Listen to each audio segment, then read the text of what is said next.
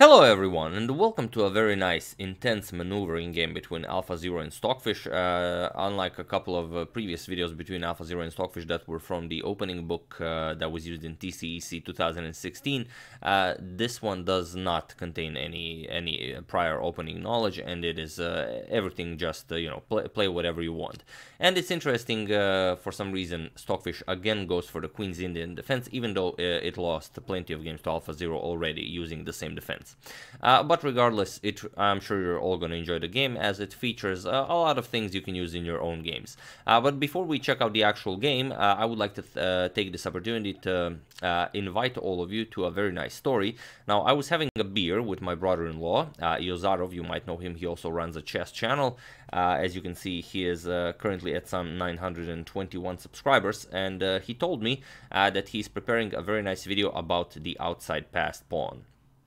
Now, there are a lot of videos already on YouTube regarding the outside pass pawn, but he said that he's been studying the outside pass pawn intensely, and that he's ready to share some very nice secrets about the outside pass pawn, how it could be a weakness, could be a strength, and so on. So I invite you to check it out. I will put the first thing you will see in the description below will be a link to his channel, so feel free to check it out, check out his content, and if you enjoy it, feel free to subscribe. I thought, as tomorrow is Christmas, it would be a very nice Christmas present to surpass 1,000 subscribers on such a day. And also today is his wife's birthday, so feel free to congratulate him about that as well if you can spare a minute. That being said, let's check out our game. AlphaZero has the white pieces, and we have d4 on the board. Knight to f6, c4, e6, and now comes knight to f3. And for some reason, Stockfish doesn't know it's the latest trend to transpose into the Queen's Gambit declined, so b6. We have the Queen's Indian defense for I don't know, for the, well, considering they played probably millions of games, this is a millionth time for Stockfish, but we've seen already at least 15 games where the Queen's Gambit decline, the Queen's Indian defense was played. G3, we have bishop to b7, fianchettoing the light square bishop, as is often the case here. Black wants to take control of the e4 square. Bishop to g2, bishop to e7, this is all standard theory of the Queen's Indian defense. Knight to c3, and now comes castles. Alpha also castles. We have knight to e4, offering a trade of knights here. Bishop to d2, and now comes d5. Sorry, not d6, but d5. And this has all been played before. This is still considered standard book theory of the Queen's Indian defense. C captures on d5, E captures on d5, and here we have queen to b3. This, for example, is a move Vasily Ivanchuk played in 2015 in the World Rapid Championship against Anton Korobov, and Korobov played knight captures on d2, and Korobov won a very nice game. Ivanchuk really attacked like a madman, but Korobov defended properly, and in the end won the game. I always say Korobov is really an amazing player, so whenever you get a chance to check out a game by Anton Korobov, feel free to do it. You will not be sorry. But here we have a new move by Stockfish, c5, and now we have a completely new game. c5 in this position has not been played before. And here Alpha goes bishop to f4, basically saying that Korobov's knight captures on d2 was a good move, as Alpha does not allow this capture. We have knight to a6, Stockfish keeps developing. Perhaps this knight can come to b4 in the future, or perhaps let's say c7, b5, and then whatnot, depending on what Alpha plays. Rook f to d1.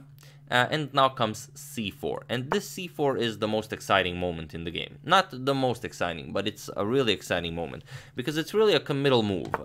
For example, you could also capture here, but that doesn't really gain anything. After knight captures, you just improve the position of white's pieces. Let's say captures, and then bishop to f6, you put the bishop on this very nice diagonal, white moves the queen, and still white will have a very comfortable game here. So we're gonna go with the old "to take is a mistake" if you're not gaining anything. Stockfish instead plays c4, and this is a very committal move.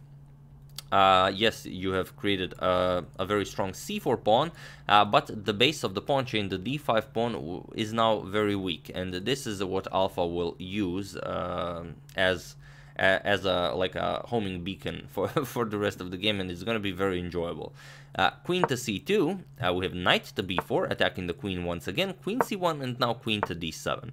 And here you see Stockfish has a knight on b4, on e4, Stockfish still has the bishop pair, the rooks are yet to be developed wherever, and it seems that Stockfish gains a lot of space here. Also the pawn is, you know, quite a nuisance here on c4, and Alpha goes h4, and it really seems like, yeah, whenever there's like doubt or anything, just push h4. Seems Levon Aronian was right all along. Rook a to c8, Stockfish keeps developing. At some point, white might decide to challenge black's c4 pawn with b3, and you know, having a rook on c8 is always very nice. We have a3 attacking the knight here. Knight captures on c3, b captures on c3, and now comes knight back to c6. So here we have a case of white's c3 pawn being weak, but also black's d5 pawn is very weak. And it will be interesting to see how black will go about this weak c3 pawn, and how Alpha will deal with the weak d5 pawn. Queen to b1. And okay, perhaps some ideas like queen to b5 offering a queen trade are possible in the future. Rook c to e8 now, the rook is no longer useful on the c file, and now comes rook to e1. Perhaps Alpha has some ideas of pushing e4 in the future, as both the queen and the rook are controlling d4 square. Knight to a5, this b3 square would now be a very nice outpost for black's knight, but now comes a move that, well, seems like an obvious move. Knight to g5. Yes, you are threatening checkmate, and it seems like a useless move. Of course, black will deal with this threat, but also you're forcing black to deal with it now. How are you going to deal with it? Will you push g6? Will you push f5? Will you capture the knight here? If you capture the knight, then you've just given up the bishop pair without really gaining anything. Not really something you want to do. Perhaps ideas like king h2, bishop to h3 are coming, and white will control a lot of important squares. So here black deals with it with f5. Okay, you've closed this diagonal, and now Alpha goes back. Knight to f3. Now the e5 square becomes a very, you know, convenient. Bishop to f6, and now comes rook to a2. We have h6 by Stockfish, and now even a4. And okay, queen to e6, and now comes king to h2. A very nice idea. Alpha's plan here is to push h5 and create a very strong outpost for his knight on g6. And it's very interesting. Now comes bishop to c8. The bishop is no longer useful on this diagonal, as there's no pressure at the moment against the d5 pawn. But now comes rook to h1. Very nice move. Knight back to c6, and now comes h5. And here it's very interesting what happens if Stockfish decides to attack this pawn with, let's say, queen to f7. Then bishop to d6 is very strong. You attack the rook, and now even though this comes with check, after the king moves, the queen is under attack. Queen has to move, and now you're just gonna get rid of this rook, and you rob the exchange, and you will have a much better game. So here Stockfish first plays king to h8, makes room for the rook on g8. So now bishop to d6 in the future, if the queen attacks the pawn, will not be such a problem. We have knight to g1, a very nice move. The g6 square is a very nice outpost for white's knight. But if you play knight to h4, then black can eliminate it with the bishop. So white's plan is next. Knight to g1 to h3, then the dark square bishop will move from f4, then the knight comes to f4, then to g6, and then hopefully at some point it will come to the very nice central square e5, if nothing is traded by then. So we have knight to g1 as planned. Queen to f7 attacking the pawn, but now comes bishop to f3. The knight just freed the f3 square for the white bishop, so now the bishop is guarded. We have rook back to d8, now taking away the d6 square from the bishop, and now comes knight to h3 as planned. King back to g8, and now, as this bishop has to move to make room for the knight, we notice this beautiful diagonal. So what do you play here? Bishop to c1. The bishop is now ready to come to a3. Rook f to e8, not allowing this to come with an attack on the rook, but also putting pressure against white e2 pawn. Queen to b5 now, a very nice maneuver with the queen, as the knight on c6 is still unguarded. Bishop to b7 defending, and now comes rook to d1. We have knight to a5, again hoping to bring the knight over to b3, but now queen back to b1, as the f5 pawn is also unguarded. Bishop back to c8, defending here the pawn, and now comes knight to f4. So here you can see that white did all of this maneuvering with the knight. The knight was on f3, came to g1, came to h3, came to f4.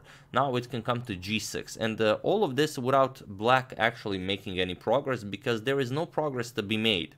And this is what fascinates me about this game so much, that when black pushed this pawn from c5 to c4, yes, black said now your c3 pawn is weak, but it also made a very committal move that, well, it's really not able to make any progress. So it's, you know, a double-edged sword, this c4 move. Bishop to g5 now, and now comes knight to g6. Of course, alpha does not allow this knight to be traded for the bishop. Bishop captures on c1, we have queen captures on c1, and now bishop to e6. Putting more defense to the d5 pawn, and now finally comes knight to e5. So this is one ambitious knight, you know, traveling all the way from f3. Of course, it couldn't go from f3 to e5 immediately. Black would just capture it with the bishop. It required this very nice journey, g1, h3, f4, g6, and only then, after the dark square bishops are traded, and now alpha brings the knight over to e5, and now this becomes a monster knight. Queen to c7, hopefully now this a5 knight can either be traded for this knight, or it will find some use on b3. Rook to b2, now alpha's plan is, like we said from the beginning, black pushed c4, alpha wants to make d5 a target, so alpha is planning rook to b5 to actually attack it with the rook. We have knight back to b7, and now comes rook to b5 as planned. Knight back to a5, Stockfish simply waits to see what will happen, and now comes queen to f4. We have knight to b3, and now comes knight to g6, offering a queen trade. And here Stockfish is not allowed to trade queens, because after knight captures on b4, on f4, there's a triple attack against the d5 pawn. And even if you play something like king f7, first alpha will improve, e3, not allow e2 to stay at target, and then after any move black makes, white will simply start grabbing material, captures, captures, captures, captures, and with being up a pawn in a better position, alpha should win this game. So after knight to g6, we have queen to c6, and now comes queen to e5. So slowly but surely alpha improves the position. And now you might say, okay, but what if a6? Doesn't that bother this rook? It doesn't seem like it's very comfortable there. But yeah, rook to b4, and there's really no way to further attack this rook. You only have a light square bishop, and the knight doesn't really have all that many ways to attack the rook. If you attack it further, rook b5, and again, there will be so much pressure against this d5 pawn. The knight can come to f4, and then there will be the d5 pawn will be attacked 4 times, so not really possible. So after queen to e5, we have queen to d7, simply waiting to see what happens. Also, the d5 pawn is nicely defended. We have e3, you know, taking care of any future weaknesses. Knight back to a5, and now comes bishop to g2. Perhaps freeing the square f3 for the knight if needed.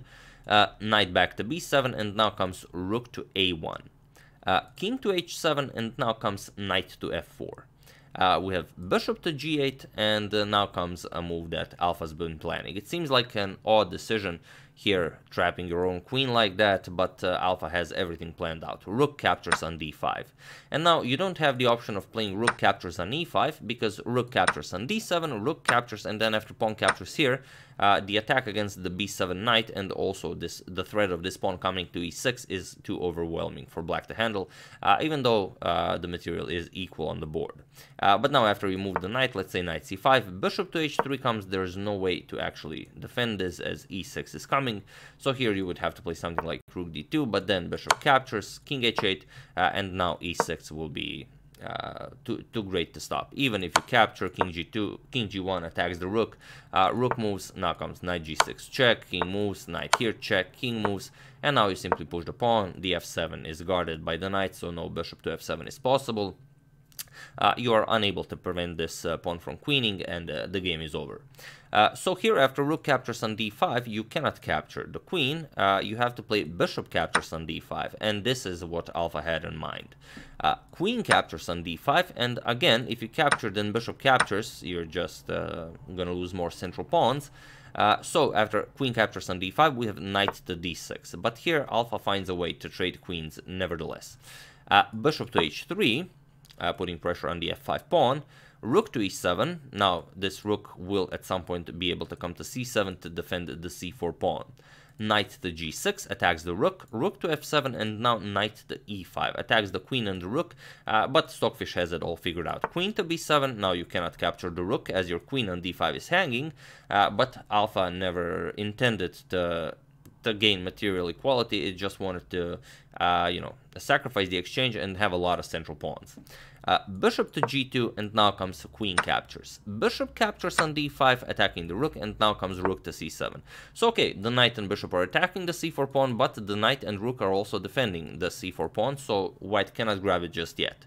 And now comes king to g2. We have knight to e4, going after the weak c3 pawn, but Alpha says no problem. Bishop captures, pawn captures, and now comes f3. Pawn captures, king captures on f3, and now you see where Alpha's compensation lies.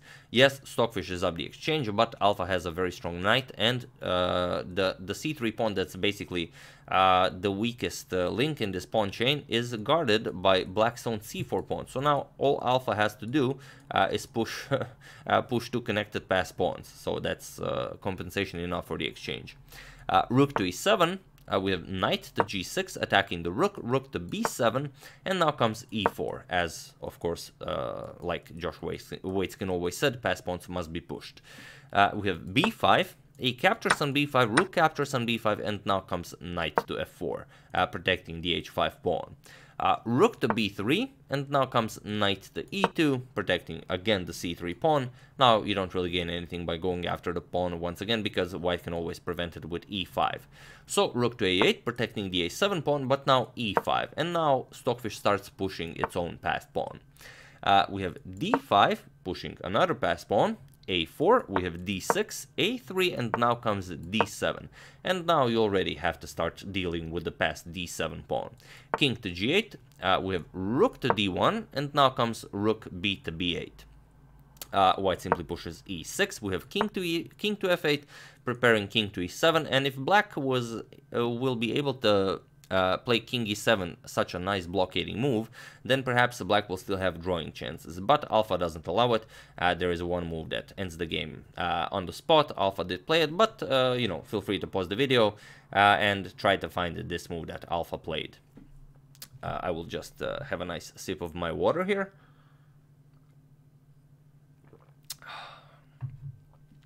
So, for those of you who were able to find it, congratulations, you are really, in for a wonderful Christmas. And for those of you who just want to enjoy the show, the move is, of course, knight to d4. Knight to f4 is also possible, but then you just allow black to go to e7. But knight to d4 doesn't allow it, because here king to e7 is met with knight to c6. Check this fork ends the game immediately. So on the other hand, after knight to d4, which is the move Alpha played, Stockfish resigned in this position. Rather, it failed to make a move in some reasonable time that it was allowed. But now, after anything you try, let's say a2, still you get knight to c6, and now comes, let's say you bring a queen into the game. It doesn't work because you capture, and now after captures, there's no way to prevent queening. King e7, knight checks, king captures, and now there's a queen brought into the game. And on the other hand, after knight to c6, if you don't start with bringing a queen into the game, let's say you try rook to b1, which seems like an excellent move, yeah, sure, you bring a queen, I'm just gonna grab it with my rook, and then I'm gonna queen this pawn. It doesn't work because it's actually a forced checkmate in two. You will simply bring, even a rook will suffice. This comes with check, black has to capture, there are no other moves, and after captures, this rook delivers checkmate, as the knight and pawn are creating a wall here against the black king, as you can see here. So this would be checkmate, and the game, of course, would be over. But Stockfish didn't bother. After knight to d4, Stockfish failed to make a move, and therefore it resigned. So that's the game. I do hope you enjoyed it. A very nice maneuvering game. Quite an enjoyable one. I hope you agree. And yeah, like I said, the first thing you will see in below will be a link to Yozarov's channel. Feel free to check it out. and you know, do subscribe if you enjoy it. I would like to thank Martin Schwea, Paul Hurst, Peter Rose, David Hell, and Sam Leonard for a contribution to my channel. Thank you a lot, I really appreciate it. As usual, you can check 2 of my previous videos here. Thank you all for watching, and I will see you soon.